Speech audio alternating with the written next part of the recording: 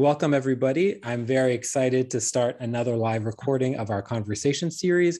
Our special guest is Laila Lalami, who is the author of 4 novels, including The Moor Account, which has won the American Book Award, the Arab American Book Award, the Hurston Wright Legacy Award, and it was a finalist for the Pulitzer Prize. Her other novels include Hope and Other Dangerous Pursuits, Secret Son, and The Other Americans, which was a finalist for the National Book Award. Her new book is a work of nonfiction called Conditional Citizens. Laila publishes essays widely in many publications and is a professor of creative writing at the University of California at Riverside. Laila, welcome to afikra. Thank you so much for having me. It's really a pleasure to join you this morning from gloomy Los Angeles. Yeah, well, the pleasure is ours. I've been really excited to welcome you and to talk about your work. One of the lines that I did not read in your bio, which is actually the first line if anyone goes to your About page on your website, which is that you were born in Rabat, Morocco, and you grew up there during the 60s and 70s. And I'm curious what your relationship was like with Morocco growing up and with literature growing up. Maybe we can talk a little bit about that. Oh, sure. So it's nice to see pictures. I was born and raised in Rabat, which is the capital of Morocco. And so when I was a child in the 70s, most of the books that I was exposed to really were children's literature produced in France. So typically you have your Tintin and Bouleville and, and Asterix and so on and so forth. So that was like my very first exposure to literature. And this is why I've always had genre literature is very close to my heart for that reason, because I think it's so important that for children, when they're exposed to literature, that there's like no judgment about how they approach book as long as they are reading. And in fact, I grew up in a house full of books. Neither of my parents went to college, but both of them were book lovers and they read constantly. And so it was very normal for me when I was a child to see my dad on one end of the sofa, my mother on the other end of the sofa, and both of them were reading. And that's really what we did as a family every night. And of course, I'm speaking now of a time in the late 1970s when there was really one state television channel, one radio channel. You had the movies, but there was no internet, there was no cell phone. So it was really a different era. And I think that particular setup really did encourage family reading, like reading as a family activity, like everybody's reading, but everybody's reading together. And so, I just I was reading from a very young age, as you can see in the photo, and just loved it. I loved the escape of it, and I was encouraged to do it. So it was, both of those things, both being encouraged to do it, seeing it being modeled, and enjoying doing it. I enjoyed it very much. But as you can see from the photo, this particular book that I have in my hand is Le Temple du Soleil, which is in the Tintin series. And as you can see, these books really had like this teenage detective Tintin, and then he would go on these adventures in usually very exotic places. And the way in which the Hergé, the guy who drew them, so oftentimes, these representations of the exotic were done in extremely, Orientalist ways, extremely exoticizing ways. So when you're a child and you happen to be from one of these places, you're not identifying with the locals or the natives in these stories. You're identifying with the hero, right? And the hero is Tintin, because you're out on the adventure with him and you're trying to figure out to solve the mystery. And so it was this particular reading experience that I am talking about is one that may seem strange, I think, to American readers, but will seem very familiar to readers from, for example, across the Arab world or across indeed any formerly colonized nation. That, this idea that literature, yes, is an escape. Yes, books are wonderful, but at the same time, they are our earliest exposures to very particular ways of looking at the world, very particular political situations and ways in which we imagine ourselves. And so the way that we imagine ourselves from a young age is determined by these earlier books. So So it was an early, like it was a wonderful way of growing up and loving books, but it definitely was something that left its mark on me. And it's something that it really, as I became an adult and started reading and reflecting about all of this, I really came to reevaluate those experiences. When did you first consider writing to be a serious pursuit? That's something you could pursue seriously. Yeah. So I started writing. I think it's very normal when you grow up like loving books as much as I did, that you would want to produce your own stories. So I started writing when I was a child. I started reading, writing adventure stories, as you can imagine. And so that, occasionally in teenage years, I would write a short story here and there, but I really didn't take writing very seriously, like as a vocation, as something that I wanted to do, until I was in my late 20s or mid to late 20s. I was in graduate school by that point. And I was 2 years into my PhD, and I was doing a degree in linguistics.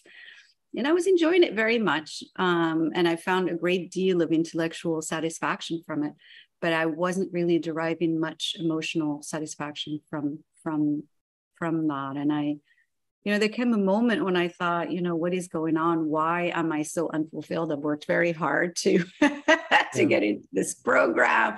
This stuff is extremely intellectually interesting, but there's something missing. And I just kept coming back to this desire to write stories.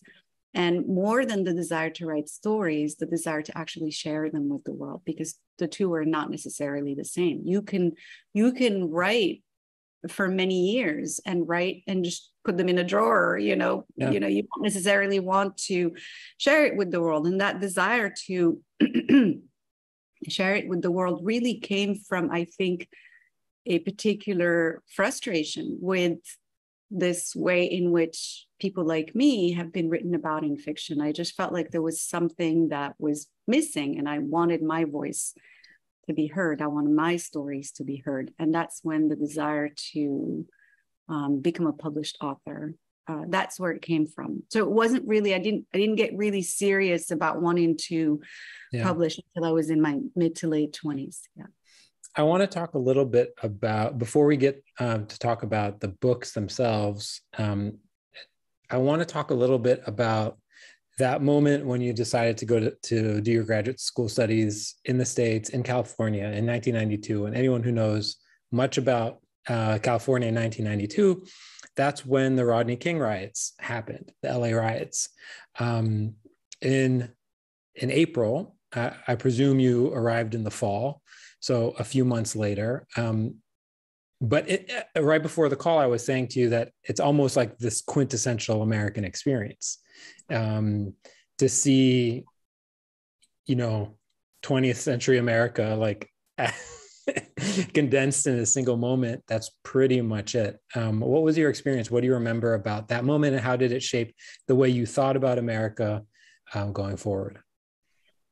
It's interesting that you describe this as a quintessential American experience, because I do think that there is something particularly American about racism-driven uprisings that periodically happen in major cities across the U.S. It reminds me of a line from James Baldwin when he was writing about, this is the piece where he writes about burying his father. And I think this must have taken place in 1942, I want to say.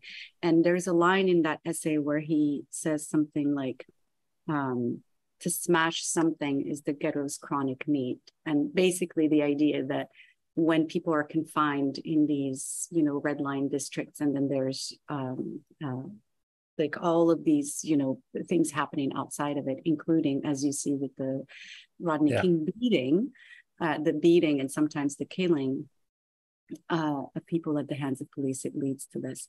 So basically, the first time I heard about it was, of course, on television in Morocco. And then shortly thereafter, I would say maybe a week or two after, I got a letter in the mail from USC saying, you may have heard, you may have seen on television. Which is in Compton, for those who don't know. Yeah, so you may have seen on television that there have been these riots on television, and, do not be concerned. USC has remained safe. We are, we can guarantee the safety of our students. We take the safety of our students, the usual, corporate speak about safety of the students. And of course, yes, USC is an island of privilege. It is a private university, it costs a lot of money to attend.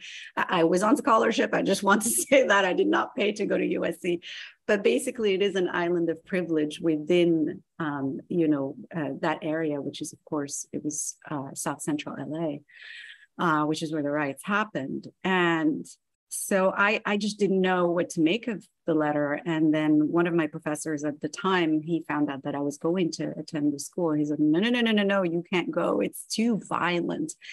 America is too violent and Los Angeles is too violent. Everybody has guns. And, it's really not safe for you to go. And I think it's so funny when you think about how much the US has this image of itself as like this sort of like beacon of hope, this place of freedom, the home of the free, the land of the brave, and all of that. And in fact, the rest of the world really has this awareness that America can be a very violent place, and it might not be very safe. And so that's what my professor was trying to warn me about. And I was like, no, I'm I'm going to go to school. I have to go to school.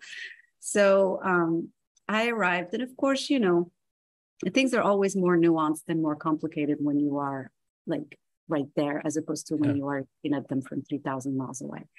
And of course, not everybody's going around carrying guns, as in the popular imagination of my professor and some of my classmates back in Morocco. But at the same time, it really was a very bizarre moment of history to experience coming back, to see the city slowly, like right when I arrived is when they were starting to do the process of basically repainting and then refurbishing a lot of the buildings that had been, a lot of the businesses that had been damaged. It did take a while, it did take a few years for the whole area to kind of pick up again. But it really was a very strange introduction to the contrasts in American culture and to the fact that you can have privilege and deprivation side by side, and neither side really is interacting with the other, so that it's so segregated. LA is actually one of the most segregated big cities in America, right? Yeah. And so there's not a law that segregates it, but there's an actuality that segregates it, right? Because the university basically is bound by particular streets. And so, that area is patrolled. The students really move within a very small area. So they're really not interacting with the rest of the neighborhood in which they live. Yeah.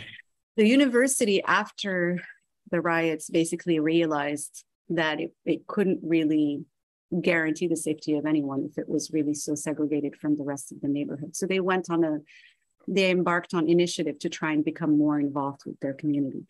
But basically arriving here in 92 was an education in this. It was an education in American real estate segregation, if you will, like segregation in physical spaces based on race and the violence that can arise out of that. Now, fast forward to 2020, the pandemic, and of course, we all remember the pictures of George Floyd being murdered on tape. And thereafter, the civil rights marches across the country. And here again in LA, and only a few miles from where I live, the same thing happened, where you have riots in the neighborhood and businesses were smashed and all of this. So the same thing happened, and it was at a distance of almost 30 years. And part of the reason why this happens is because the fundamental problems that gave rise to what happened in 1992 are still in existence, right? So with Rodney King, it was the fact that the officers walked away, scot-free. And then in 2020, it's because the officer hadn't been charged yet in the George Floyd murder. Yeah. Let's talk a little bit, maybe we can do this a little bit in chronological order. So there are 5 books I'd love to be able to talk about. We don't have that much time, but it seems like you'd mentioned earlier that you started taking to writing to try to tell these stories and share them with the world, right? Tell stories that maybe you didn't feel like were being told, but also maybe that you felt you had to tell. And so the first two books are about Morocco, and the third one is this like transition of Morocco and America. But let me ask you a question about Hope and Other Dangerous Pursuits and Secret Sun. Do you think you could have written these books out of order? You mean Secret Sun first and then Hope and Other? No, I mean, could those first two books have been written now? Like, could you have written, could you today in 2022 written these books? Or do you think those were books of you sort of reconciling your relationship to Morocco and sort of reestablishing yourself there?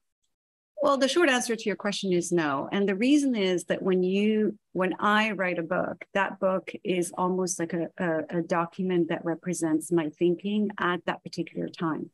So could I write a book about a group of Moroccan immigrants who are crossing the Straits of Gibraltar on a lifeboat? Of course, yes, I can do that today.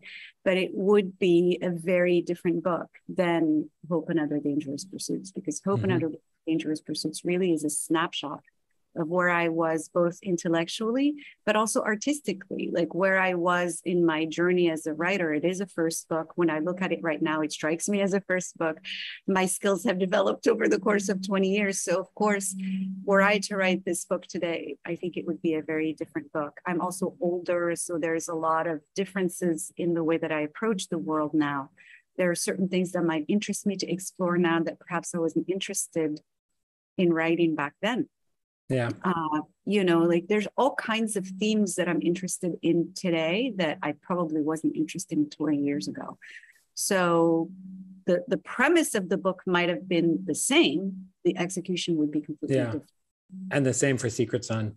Obviously, this one, it was interesting because this one was part of a 2-book deal. So basically, when the publisher bought Hope and Other Dangerous Pursuits, they bought a partial of this book. And so this one took me a little bit longer to write because I had just, right after I published Hope and Other Dangerous Pursuits, I had gotten a job teaching at the University of California, which is where I still am right now. And so that's when I was just learning to balance between teaching full time and also writing. So it did take a little bit longer to write. It is a book about identity, I would say. Again, identity is a theme that runs through all of my books. And if I were to write this one today, it would again be different. Yeah. So there's one other theme I think that runs through all your books, and that's truth. And sort of thinking about reconciling, perception and reality. And this sort of brings us to the Moor's Account. I was listening to an interview you gave, and you said creating an argument this book was sort of you creating an argument. When history and in general, history is an argument of who gets to tell the story and in what way. And I thought that was like a really beautiful way of interrogating this idea and almost interrogating the proposition of writing the Moor's Account. So for those of us, those listening or on the call right now who are unaware of this book, if I can ask you to just give like a high level explanation of why you wanted to write this book and why you wanted this book to exist. Yes. Well, this book, basically, the best way I can describe it is that the idea came to me and it was like a light bulb moment. It was one of those moments in your life when you are absolutely sure of something within seconds of hearing it.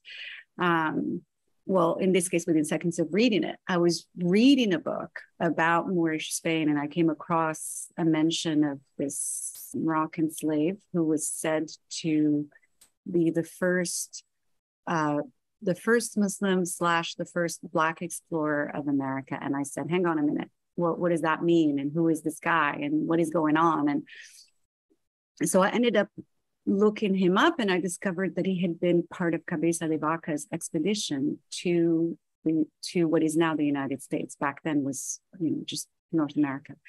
And I had heard of Cabeza de Vaca, but I had never heard of this guy. And he was one of only 4 survivors. He had the exact same experience as Cabeza de Vaca of arriving in Florida.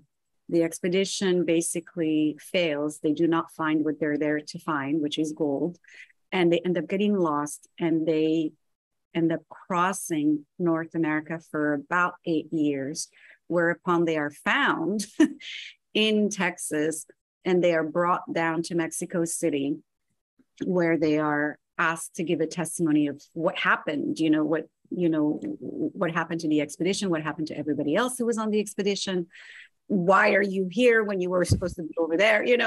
So it's just an incredible story of adventure. And the result of it, and the reason that we even know about this story, is that Cabeza de Vaca, upon being rescued and being brought to Mexico City, he stays there for a couple of years, and then he returns to Spain.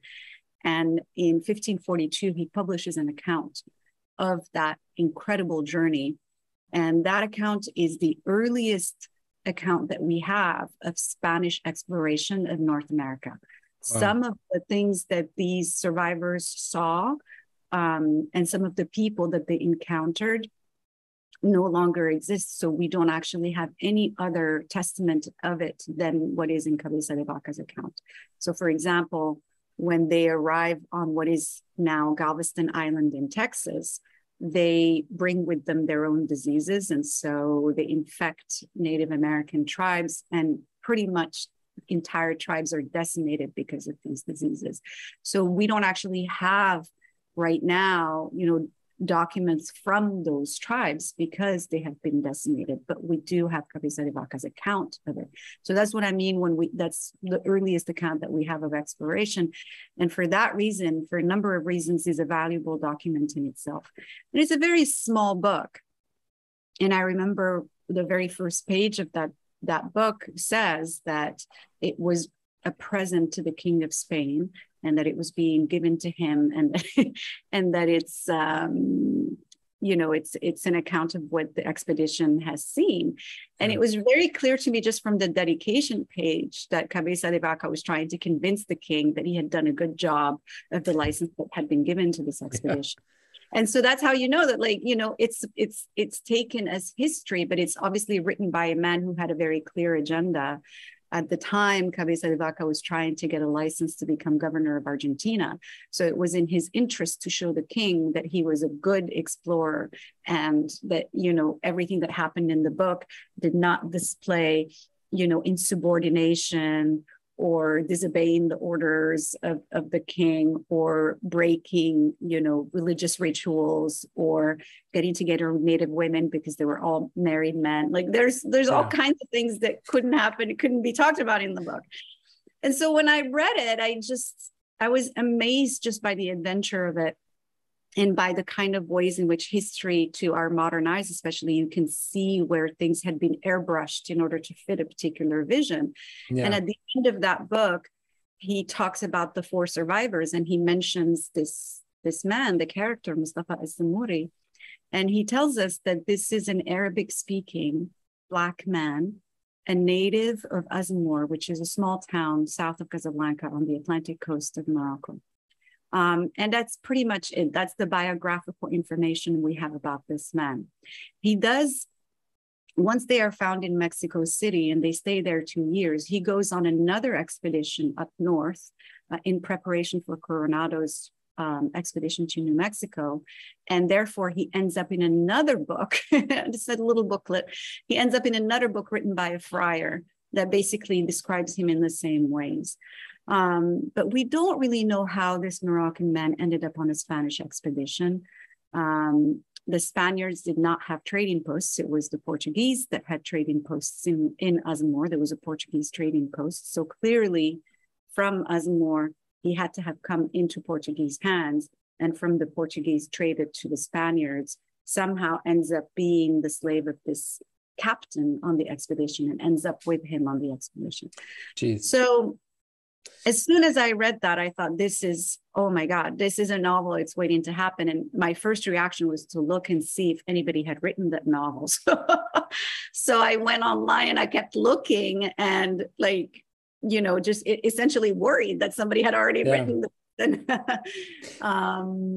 But when you approach this, and you say, okay, I could, the choice to make it a novel is interesting.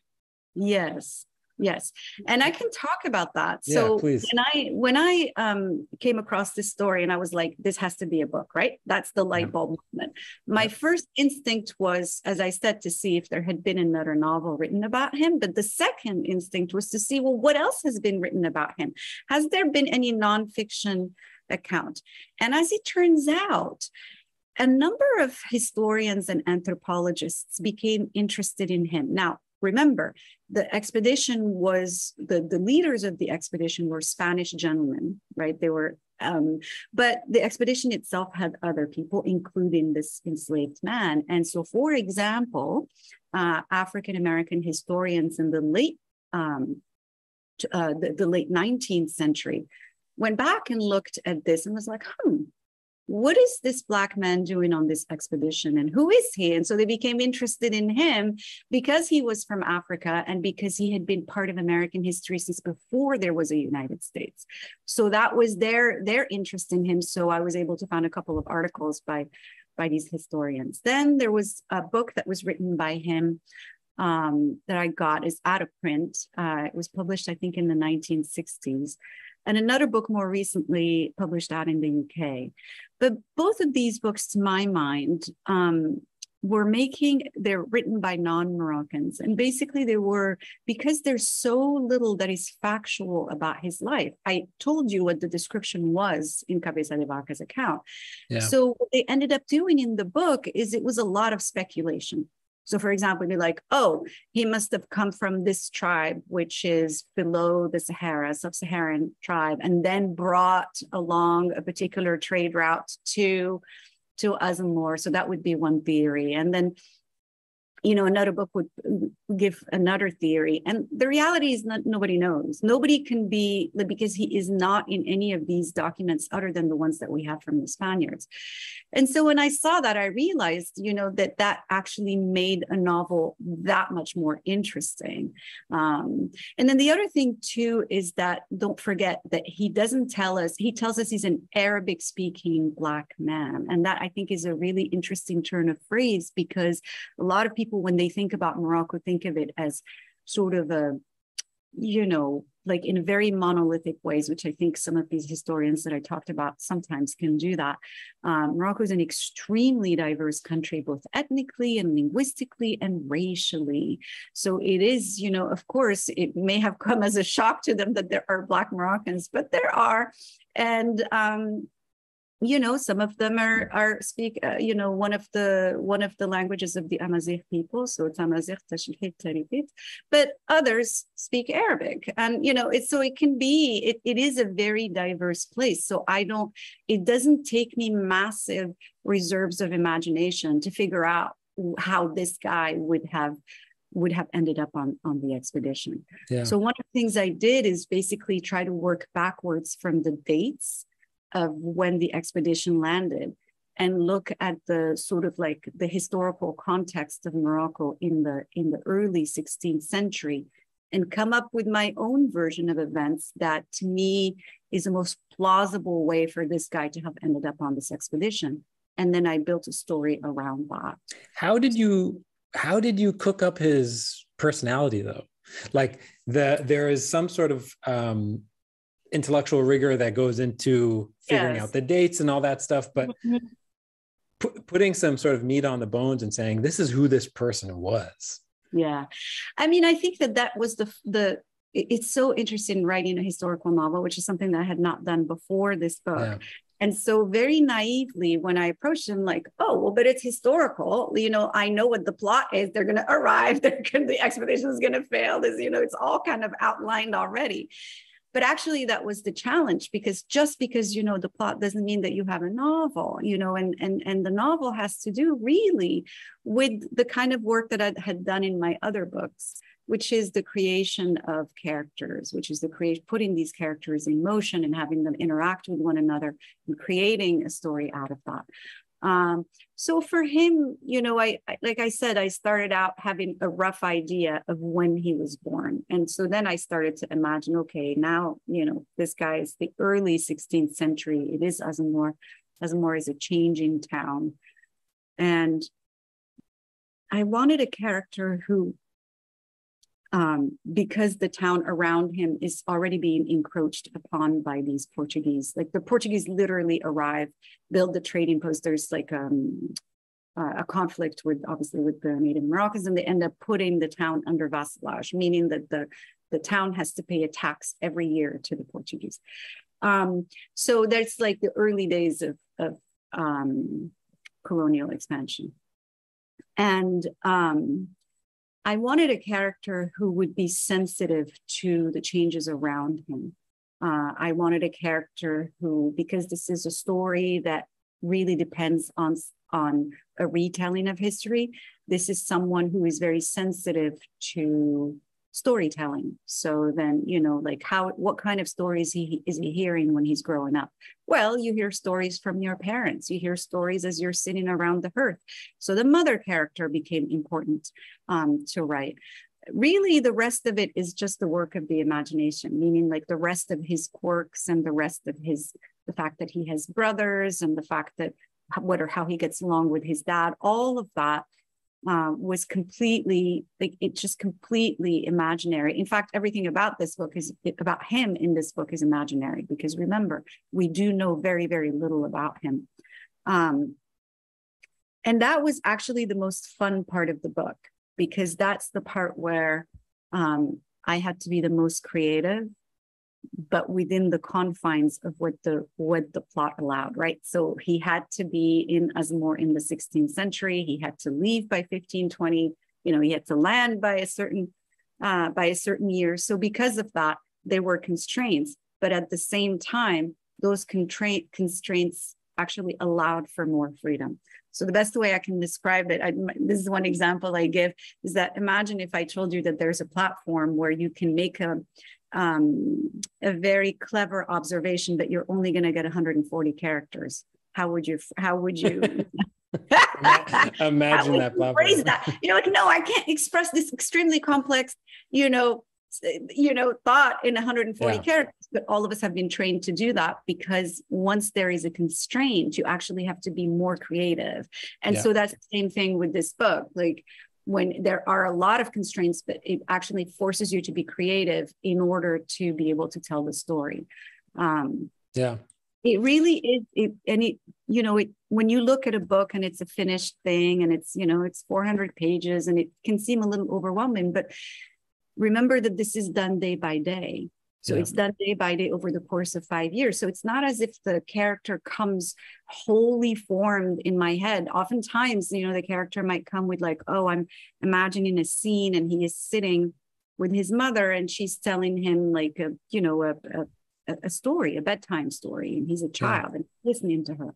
And so then you kind of build the scene, and then you kind of over the course of time, you get to know this character as a character, the same way that you would get to know a person in your life. And so after a while, you get used to them and you get to build them up.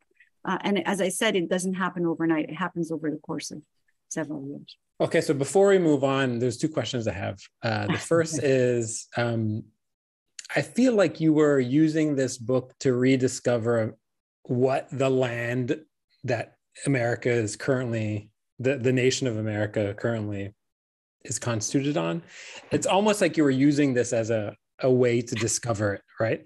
I heard you in an interview saying you were doing all this research to make sure that, when they show up to what is now Florida, there is no orange trees because there were no oranges back then. And so it's almost like you were using this story as a way to be like, what is this place? What is this land of the free, home of the brave? Like, what is this actual land? What was it like before America? Yeah. I mean, I think that that's one of the things that that I really enjoyed about writing this historical novel is that during the writing of it, I really realized that oftentimes, because a historical novel is told from, like, it was written and published in 2014. So I wrote it between 2009 and 2014. And so it was written from the now, right? It was written from that particular year. And so as you're writing this historical novel, you're constantly making references to the present moment. So, for example, in the beginning of the book, when the Spaniards arrive and they land on what is an empty beach because Native Americans have sighted them for arriving on the ships and have very wisely decided to kind of step away and watch them from afar. So they land on an empty beach and they read that document, the requerimiento, which, by the way, has its roots in the Arab in the Arab invasions of Spain. But anyway, so then they read that document, and basically the document says that if the natives resist, that any deaths are their faults, that the Spaniards are not liable in any way, neither religiously nor legally. And at the time that I was, writing this scene, in the news, there was this controversy about the torture memos that had reappeared in the news that, these are the memos that John Yoo had written for the George W. Bush administration, basically saying that the service members who were involved in enhanced interrogation were not really, basically were obeying the law, that that wasn't torture, that what they did wasn't torture, wasn't, a crime. And so this is what I mean when you're writing history, but like the present moment is constantly echoing what's happening in that history. And so it's impossible to resist these parallels. So in writing the book and in looking at, for example, as you mentioned, Florida and the oranges and all of that, like there is so much about the world that we live in that we don't stop and question, right? So you think like the orange is such an iconic fruit for Florida. We associate it with Florida, but of course it was brought by the Spaniards. There's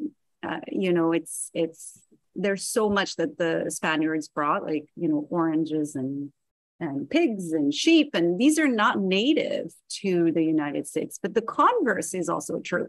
Tomatoes did not exist in the old world. The tomatoes are native to America and were brought to the New World. Now try to imagine Italian cuisine without tomatoes. That's something that came from the New World.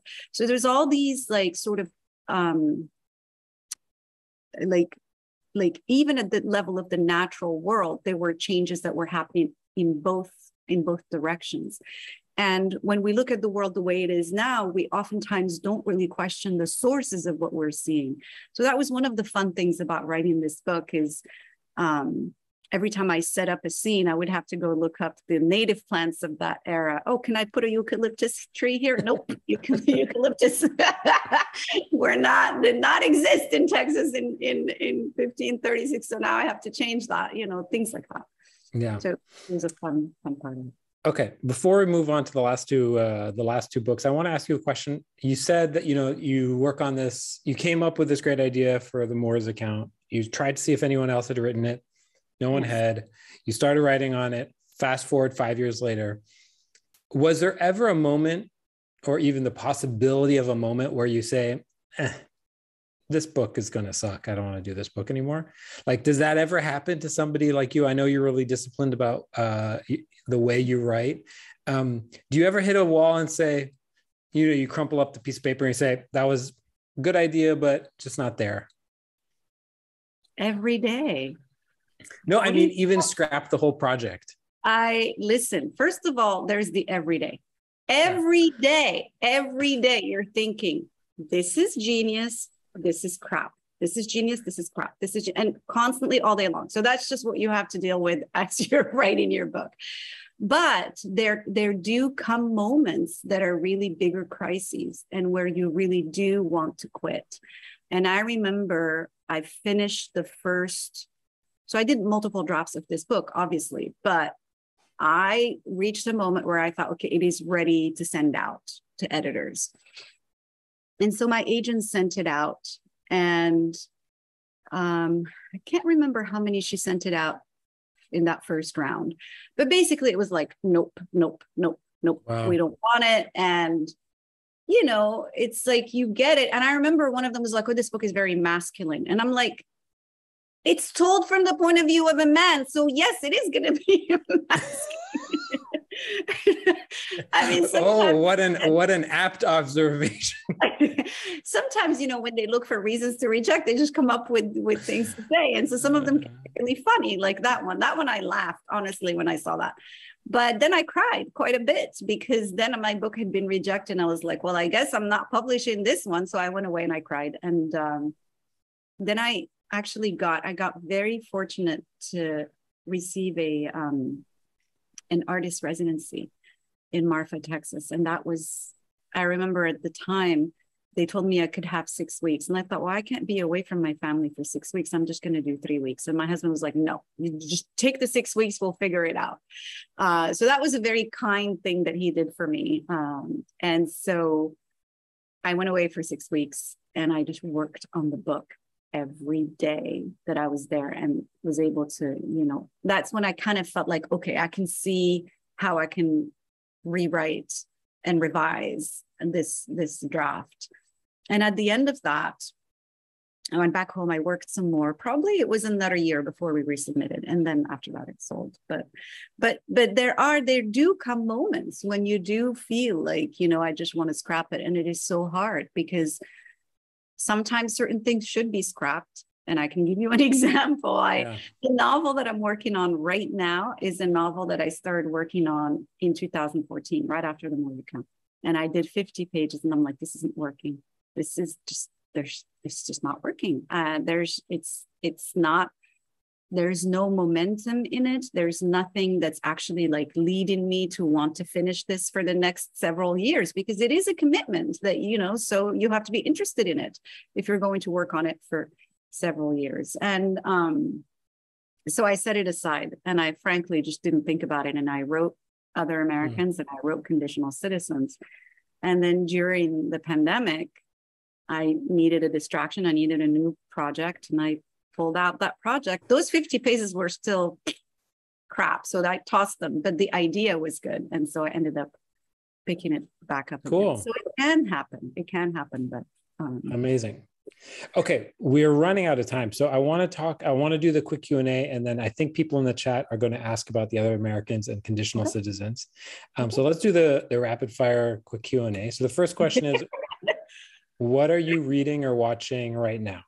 Okay, you're ready, because this is just so like, should I start? Okay, well, I'll...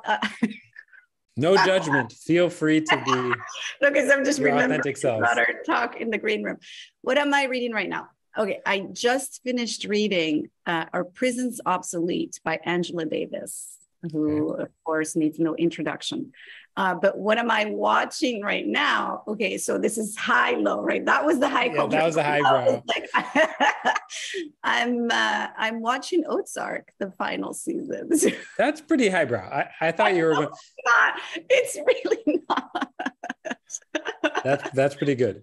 That's pretty good. Right. Okay. Who would you love to shadow for a day, past or present? Wow. Shadow, like just kind of follow them? Yeah, spend a day. Well, there is a historical character, actually. Her name is Sayyida al-Hurra, who was governor of Tetuan. Basically, she was married to one of the pirates that had been operating in the Mediterranean. And I think at some point, and I don't remember the exact detail of it right at this moment, she becomes the governor of the city of Tetuan. So, you know, it'd be interesting to see how she was running the show. Laila, there's one way you could shadow this person. Yeah. Do I sense a historical novel coming? Maybe. Just in case you want to scrap another 50 pages, just jump straight to that one. That's a good idea. Yes. What do people most misunderstand about your work? You know, this is a really interesting question. I think the biggest thing that people misunderstand is that their agreement with me is coincidental and not a factor. And by this, I mean that sometimes when you write an essay or you take a particular position, people get really excited. Oh, you were right. And this is great. And this is wonderful. And then you write another essay and they don't agree with what you said and they get really mad. And what they need to understand is that whether they agree or disagree is actually not, it's a coincidence. It is not, it's a coincidence to my work, if that makes sense. In other words, like I have to do my work the way that I see fit, the way that I think is right. And whether it is something that meets with approval or disapproval is not something that I can control. And I'm not writing for their approval. That makes sense. Okay, last question is, whose work do you admire or are inspired by? It's a long list, I'm sure, but if there's anyone in or out of your profession. I like how you're cueing me to just like avoid getting into trouble. Exactly. Well, two names that come to mind right away, the late Edward Said and the late Fatima Mernissi, both of whom are just sort of inspirations, both for the way that for their work, but also for the way that they've conducted themselves also. So on the public sphere anyway, because I don't know them on a personal level. Cool. Okay, we got 3 questions. I think, Joe, I think that's how you say your first name. You can correct me. Go ahead. Sure. Oh, yeah. Thank you very much, Laila and Mikey. I absolutely love the Moor's Account, and I'm still reading through the other ones. One thing that I would like to ask is that with the character of Mustafa Al-Zamouri, Estebanico, I know that you said that it was all imaginary, but did you took some inspiration from people that, like some historical accounts from that time, how enslaved people, especially Moroccan people and Moors, some histories of lives of their lives, maybe in Spain or Portugal, or was it everything from the imagination? If that makes sense. Yeah, it's a really good question. So, like the character is entirely imaginary, and by that I mean that his life story, his birth, his parents, his family, the way that he speaks, the relationships that he has with the other members of the expedition. You know, I created those relationships to create contrasts between them. You know, all of that is imaginary. However, what's interesting is that even if you create a character completely out of the imagination, you still want that character to sound and be a person of his era. So, you know, when I started working on this book, my biggest question was, well, what would a man from, 16th century Morocco sound like? What are some of the things that if he were to be transplanted to the New World, what would be some things that would stand out to him? And conversely, what would be things that wouldn't strike him as particularly interesting? And for that question, I ended up going back to a couple of sources that are Moroccan. One is Hassan el-Wazzan, who is also known as Leo Africanus, who was a Moroccan diplomat on a mission. At the time, he was on a mission to Tunisia, and he was kidnapped and brought to Rome, where he eventually ended up serving as a translator. And then he was asked to write a description of Africa. And that it's not really all of Africa, it's the parts of Africa that he had seen, and it's mostly like the northern parts of the continent. And in that description, what's interesting about it is a 16th century man.